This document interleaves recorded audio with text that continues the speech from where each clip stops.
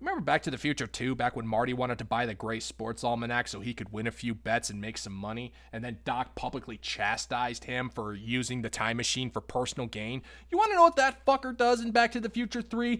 Builds a gigantic refrigerator in his fucking blacksmith shop. Do you understand the economic ramifications for inventing a refrigerator in 1885 when the first electric refrigerator wasn't available until 1913? This goes beyond personal gain. Doc invented a machine that creates ice in the middle of the desert. This is bona fide world-changing shit here, and this is not something that you can sweep under the rug. I have absolutely no idea how Doc is going to dismantle this ice machine, impregnate Clara Clayton twice, make constant trips to the Eastwood Ravine, pick up the broken locomotive parts, haul them back to his shop, rebuild a new time machine that operates entirely on steam, and keeping said construction a secret when you've got a 3-year-old and a 5-year-old running around, because we all know how great those fuckers are at keeping secrets. And this is also keeping in mind that Doc is going to need at least 2 different forms of funding just for the build alone. He's going to need $1885 to rebuild the locomotive and $2,015 to retrofit it with flying jets. That's a boatload of money for the monstrosity, and no bank is going to sign off on a loan for it. That means he's going to have to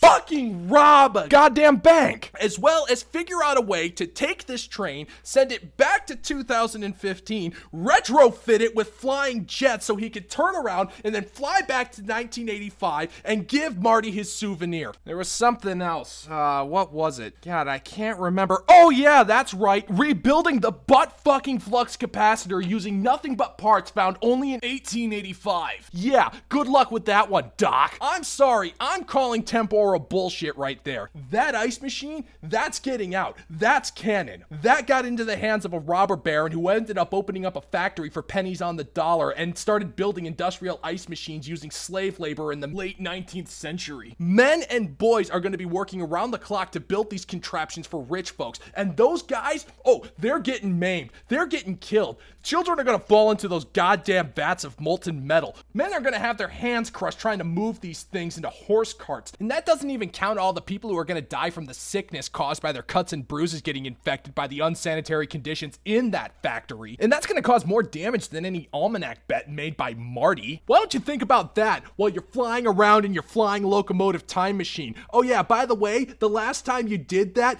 Biff Tannen ended up taking over the world. But I guess you don't fucking care because you already got yours, huh? All because you wanted some goddamned iced tea. You truly are a collie molester. Go fuck yourself, Dr. Emmett L. Brown.